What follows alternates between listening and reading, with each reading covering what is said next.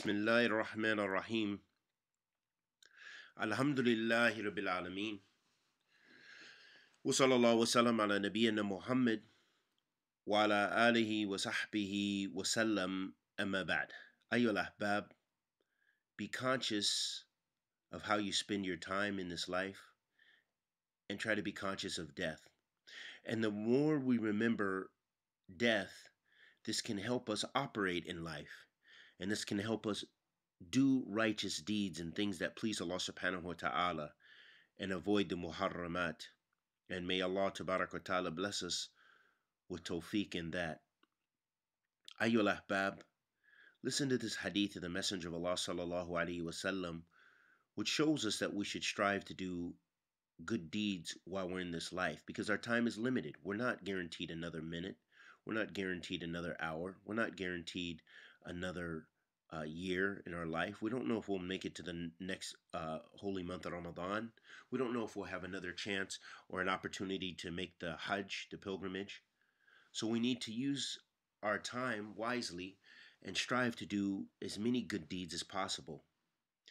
عن أنس بن مالك رضي الله تعالى عنه أن رسول الله صلى الله عليه وسلم قال: يتبع الميت ثلاثة: أهله وماله وعمله، فيرجع اثنين ويبقى واحد، يرجع أهله وماله ويبقى عمله. متفق عليه.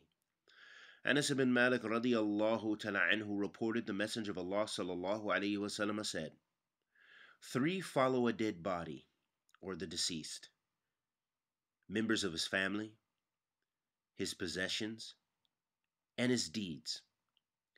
2 of them return, and 1 remains with him. His family and his possessions return. His deeds remain with him. And this is related in Bukhari and Muslim. This hadith, ayyul ahbab, it shows us that we should strive to perform good deeds, because those are the only things that will remain with us in the grave. Whereas our families, may Allah preserve them, they will leave us because there's nothing they can do for us at that point. They can supplicate for us, yes, and supplicate that Allah has mercy upon us and that Allah blesses us with Jannah, and may Allah subhanahu wa ta'ala forgives us. And they can do some types of ibadah on our behalf, like make hajj on our behalf, or umrah, or other acts on our behalf.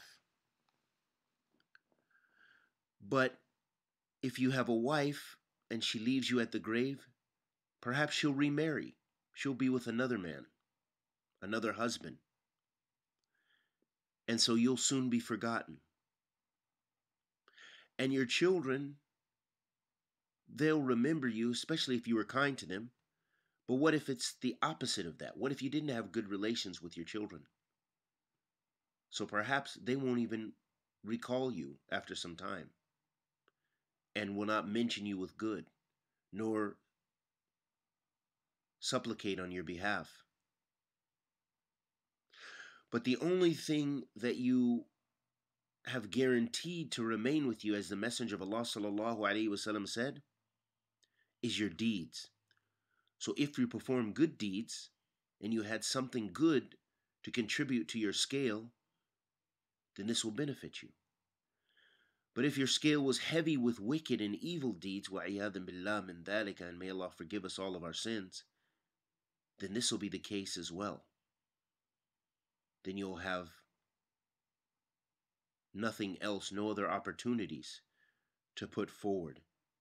So this can be a means, those good deeds, of seeking refuge from the hellfire and the means of salvation.